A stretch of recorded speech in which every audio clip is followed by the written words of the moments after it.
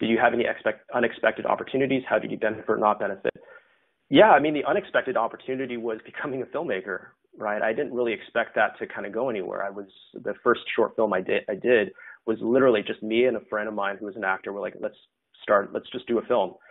And, I didn't have that much writing experience, but, I wrote the script, we worked on it, we got people together, managed to crew up, shoot it like a real film.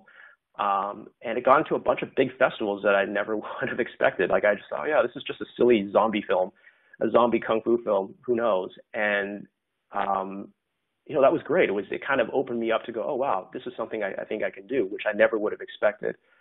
And so I guess that's really what it is. Hopefully there's other unexpected things that happen that come along as well.